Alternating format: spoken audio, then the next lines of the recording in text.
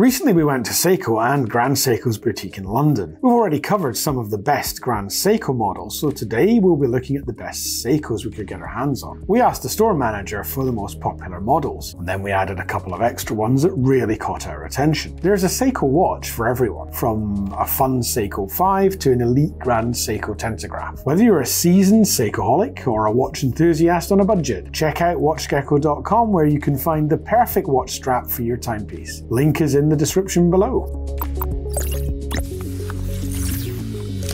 Let's start with my personal favourite, the special edition Seiko Prospex SRPF 77. It has a very distinct ocean aesthetic. The name Save the Ocean Special Edition gives it away a little. I love the engraved manta rays leaping out of the water when you hold the watch at the right angle. I was surprised how well the oversized cyclops covering the day and date works, and how Seiko have managed to integrate it beautifully into the lens. I love the 1970s vibe of the case. The way it's designed like a cushion makes it very comfortable on the wrist, and the Seiko community have nicknamed it the Turtle. You can definitely see a resemblance to a turtle shell. During my visit to the Seiko boutique, I noticed something interesting. In addition to the names and prices of the watches, Seiko has also included nicknames for each watch. As I looked around, I saw the Tuna, the Samurai, and the Turtle. We love it when a company acknowledges the nicknames their fans are using. Going back to the SRPF 77, inside we find a 4R36 movement, which is essentially a Seiko NH36, which is a decent movement with a 41-hour power reserve, and the watch also has 200 meters water resistance. It's a big watch, coming in at 45mm in diameter and 13.2mm in thickness, but the case design makes it surprisingly wearable. For £550, I think you get an absolute bargain. I really wonder if Seiko are actually making any viable profit selling this watch. Staying with the Prospex and diving, we had a look at the SPB 145, which is a more compact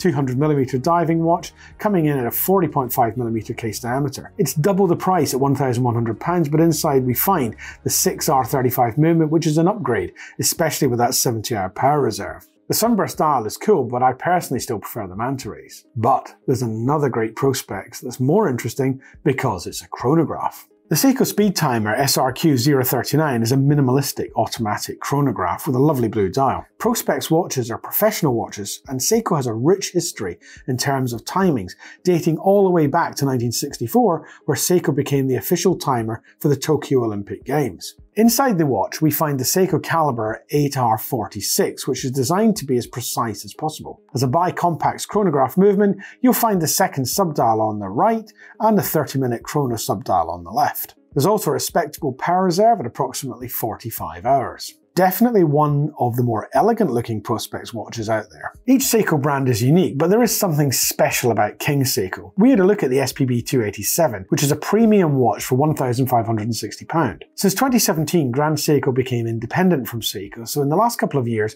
King Seiko was revived to take the place as Seiko's higher end watch market. In reality, the King Seiko bridges the gap between Seiko and Grand Seiko. Originally, the brand was popular in the early 60s, and that is reflected in the design language. The watch head is smaller, only 37mm in diameter, and the style of the bracelet is reminiscent of that era. King Seiko was born of a desire to create a precise mechanical watch, then Grand Seiko stole the spotlight and became the frontrunner of precise luxury watches. Inside the SPB 287 we find the Caliber 6R31, which is a straightforward three-hand movement with a 70-hour power reserve. The dial is stunning, but is it worth over £1,500? You can get similar movements as well for almost half the price. Next, meet the Seiko SPB 227, otherwise known as the Presage Sharp Edge series. For around £880 you get the Caliber 6R35, which is Seiko's precision movement with a date wheel. I think this is a better value watch if you want a 6R series of movements with 70-hour power reserve. The watch is a tad bigger at 39.3mm in diameter, but only 11.1mm thick. The design is more modern than the King Seiko, and the dial is more eye-catching. Especially the Seiko logo is more pronounced with its own background. The Seiko Presage models are affordable dress watches that look amazing. But if red isn't your thing, we had a look at another stunning timepiece. The Seiko Presage Cocktail Time, or SRPB 41. Coming in at only £349, this is almost an impulse buy. The dial is the definition of a sunburst dial. Inside we find the 4R35 movement, which is a 41-hour power reserve,